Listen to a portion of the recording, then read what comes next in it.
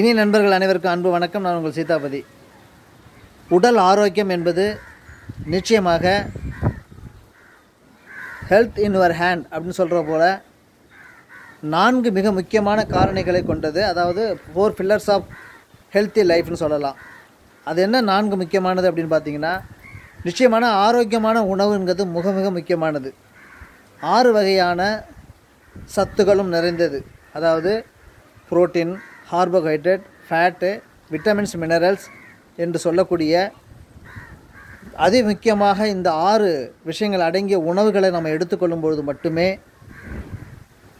ஒரு சிறந்த ஆரோக்கியமான உணவாக அது இருக்கும் பட்சத்தில் எல்லா விதமான நியூட்ரியன்களும், வைட்டமின்களும், கார்போஹைட்ரேட்டும், ஃபேக்டும் இருக்கும் பொழுது தான் ஒரு முழுமையான ஆரோக்கியம் நிறைந்த உணவாக அது பார்க்கப்படுகிறது. அந்த உணவை எடுத்துக்கொள்ளும் பொழுது தான் உடலுக்கு தேவையான சத்துக்கள் சமமாக உடலுக்கு கிடைக்கின்றது என்பதை முதல் புரிந்து கொள்ள வேண்டும். 2வது முக்கியமான விஷயங்கள், உடலுக்கு தேவையான ஓய்வு, அதாவது ரெஸ்ட்டு. அது தூக்கமாக இருக்கலாம், வேலை முடித்த பிறகு கிடைக்கக்கூடிய ஓய்வாக இருக்கலாம். ஆனால் ஓய்வின்றி இந்த உடலை அதிகமாக பயன்படுத்தும் பொழுது நிச்சயமாக உடல் வெகு விரைவில் டயர்டாகும். எப்படி ஒரு வண்டி அதிகமாக பயன்படும் போது அதிலிருந்து தேய்மானம் ஏற்படுகிறதோ அதே போல் தான் இந்த உடலுக்கு தேவையான ஓய்வு தினந்தோறும் அவசியம் கொடுக்க வேண்டும்.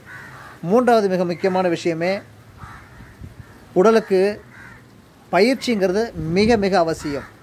நம்ம என்ன தான் வயல் வேலை செய்தாலும் சரி, பில்டிங் கட்டக்கூடிய கன்ஸ்ட்ரக்ஷன் ஒர்க்கில் இருந்தாலும் சரி, எல்லோருக்கும் குறைந்தது உடலுக்கான பயிற்சிங்கிறது மிக அவசியம்.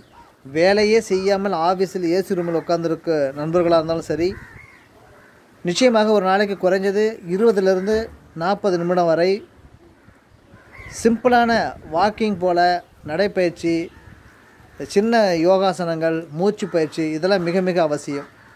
4வது மிக முக்கியமான காரணியாக பார்க்கப்படுவது மனம்.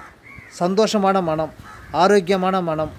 மனம் சந்தோஷமாக இருந்தால், ஆரோக்கியமாக இருந்தால்தான் உடல் ஆரோக்கியம் பெறும் என்பதில் எல்லளவும் சந்தேகமில்லை.